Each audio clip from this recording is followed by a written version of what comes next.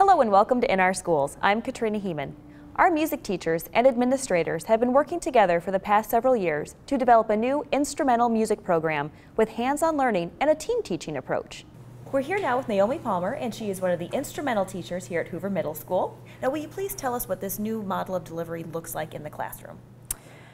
What this looks like is we have 2 teachers per classroom, and there's a couple different scenarios. We could have one teacher on the podium teaching the large group and another teacher pulling kids out for lessons.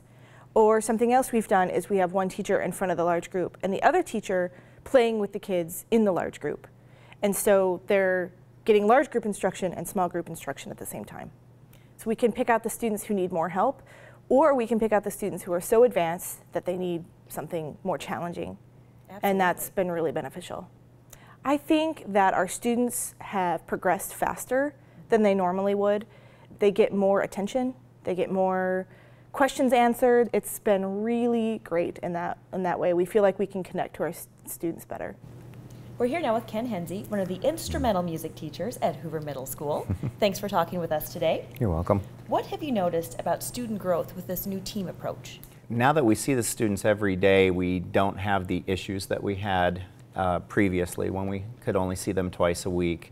If there are students who need extra help, because we have a team approach now, I can pull them out, or Mrs. Palmer can pull them out and take them aside while I conduct the full group. The lessons are done a little more informally, but it's a more efficient way to teach. And since we see the students 5 days a week, they are really getting much more instruction. They're much farther ahead of where they would have been in the previous method that we used. Part of the real benefit for the students is that they don't feel like they're falling behind in their classes. We're here now with Ashton Reams, one of the instrumental music teachers at the George Washington Carver Academy. Thank you for letting us come in and observe your classroom today. You're welcome. And we wanted to know from you what feedback you've heard from colleagues and others on how your students are progressing with this team teaching model. The faculty and students have been so impressed this year with the product that they're hearing from the music room, the band room. They are actually saying that they hear music coming from the band room, and the winter concert had a record number of people that came, and they were totally impressed with how the students are doing. They want to see it grow even more, so we're really happy about this. And honor band, have you had more involvement in honor band this year? We had several 8th graders that went, and they had a good opportunity and learned, and it was a good representation for our school. How is this team teaching approach helping you meet the needs of your students? We're able to get more contact time with our kids, and students can have lessons while my other co-teacher is working. Then I can pull kids out and do lessons, and then vice versa. And it's really nice to piggyback off of different ideas and different approaches. His expertise is in brass and mine is in woodwinds, which makes it even better to teach and help the students because we both have our strengths and weaknesses.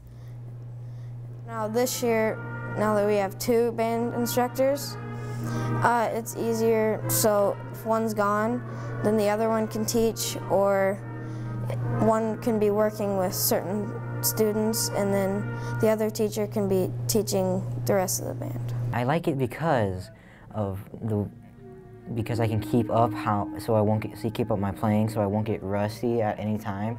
Well, in elementary, I only met up about 3 times, but now I can actually play every day, practice every day, so I can keep up my skill, so I can become a better player personally. We always practice as a big band out there, but sometimes when we had our solo festival, our teacher took us in either one or groups of 2 or 3, and we practiced our solo in there. And also we use smart music sometimes. I remember last year when we got pulled out of class, and that wasn't fun because we could miss something in another class and we'd have to do it in our own time. It's a class, so then I can have my schoolwork separate from my music. Through band, you're able to see the same kids every day, and that builds new friendships. As you can see, the team teaching approach allows for optimal, hands-on, guided instruction. It allows the teachers the flexibility to differentiate. Research has shown middle school students have needs for acceptance and belonging. We see this model fitting the needs of the adolescent learner. by providing more guided instruction time and by providing a quality peer group experience as students transition to high school and beyond.